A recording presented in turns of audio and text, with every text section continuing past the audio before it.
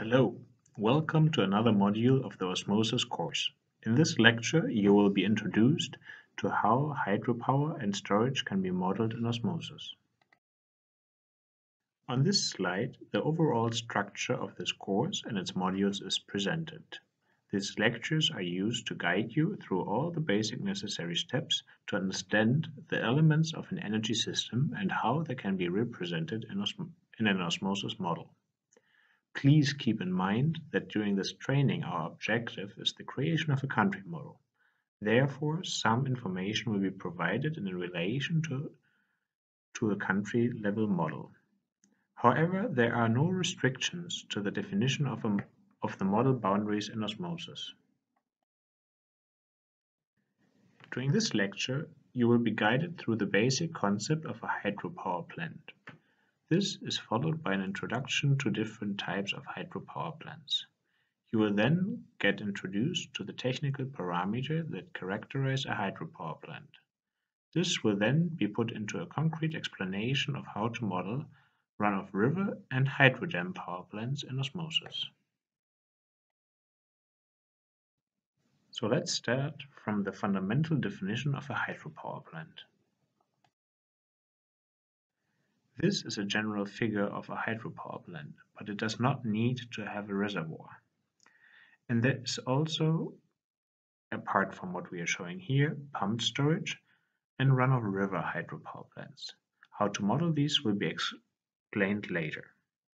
The fundamental principle of a hydropower plant is to convert the kinetic energy of water that is flowing from a higher to a lower location to mechanical and then electrical energy. In the graphic we see on the left-hand side water at a higher elevation than the water on the right-hand side. In between, we see a dam through which the water has to pass to continue its way through the river. In the dam, the water passes through the turbine, which converts the kinetic energy of the water to mechanical energy. This then drives a generator, which converts the mechanical energy to electricity. The electricity is then fed into the transmission system. Let's now have a look on the different kinds of hydropower plants that exist.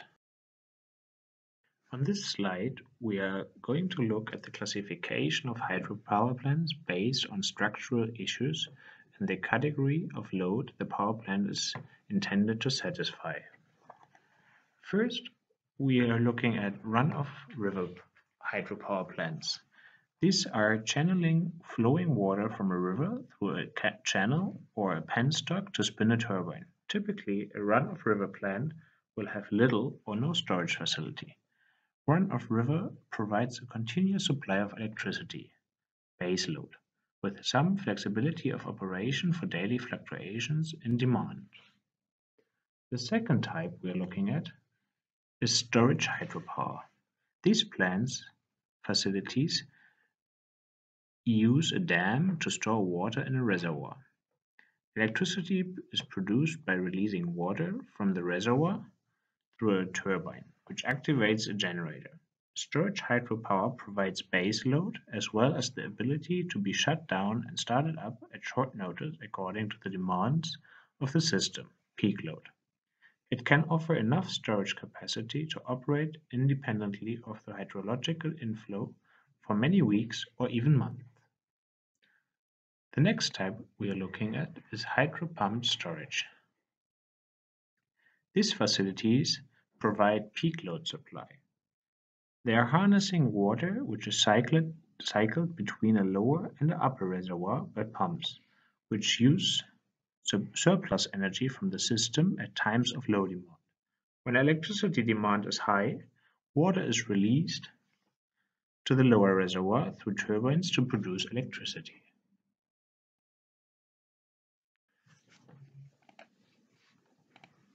On this slide, we see three different types of hydropower plants, which are distinguished by their head. A low head implies that the reservoir could be almost completely emptied, while a high head allows only a relatively small amount of the reservoir content to be used for power generation.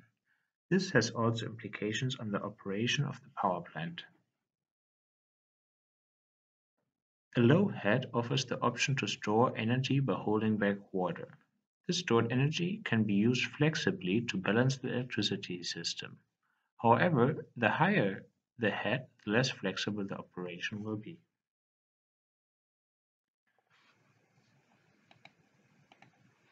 Hydrodams can work as single-stage power plants or in a hydrological sequence, when the runoff from a single hydropower plant is diverted back into the river or for any other purpose other than power generation. The setup is known as single-stage, as shown on the left-hand side.